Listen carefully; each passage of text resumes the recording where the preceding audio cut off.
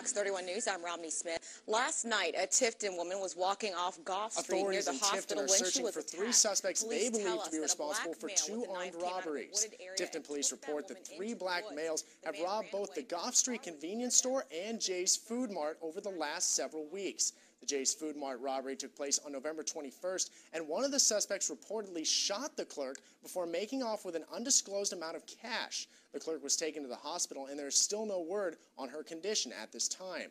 If you have any information on these incidents, contact the Tifton Criminal Investigations Department at 229-382-3132.